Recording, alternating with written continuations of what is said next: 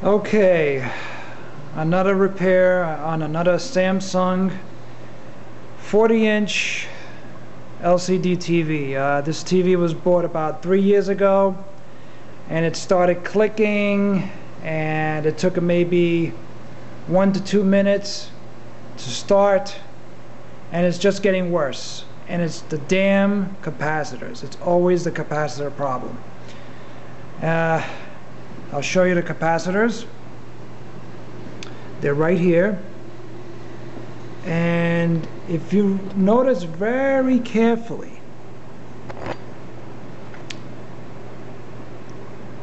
this one, these two right here,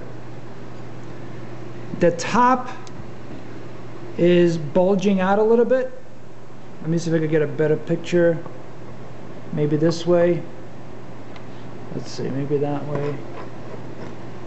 You can see those two are not as flat as these.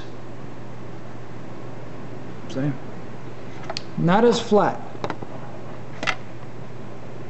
They bulge out a little bit. That's when you know it's defective and they need to be changed.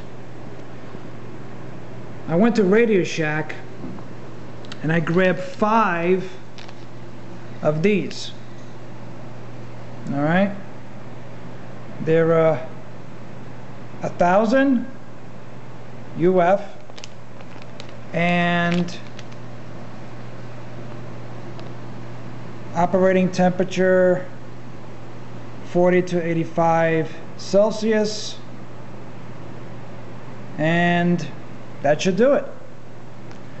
So the first thing I did, obviously, is take out the back panel.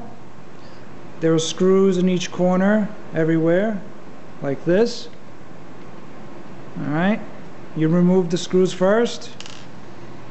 The panel comes off. Here are the culprits. And then you remove the tiny little screws on each hole right here. Tiny little screws. Let me see if I can find them. There they go. They're that small. Take them off. Okay.